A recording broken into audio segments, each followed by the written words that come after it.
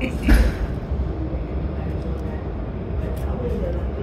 are the plans for making sure that people that have intellectual disabilities are getting the proper help they need and just not throwing into jail?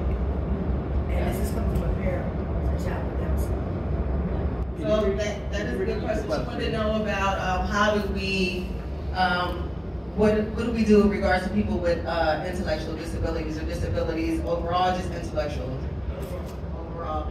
So I think it definitely has varied for your disability. Like I've had people who come in who are physically disabled because they were paralyzed from gun shooting and things of that nature. I know that as far, are you saying as maybe a crime was committed against them? Because I know that I definitely had a young guy. He was mentally disabled, and he went to go to a community center.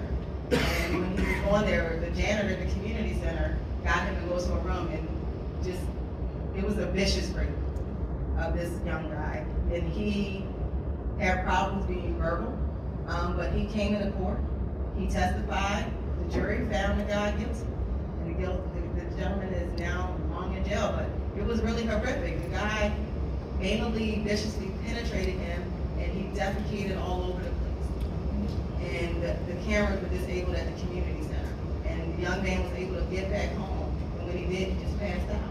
But his parents knew something was wrong, obviously because he had defecated on himself, and then he passed out. It was hysterical.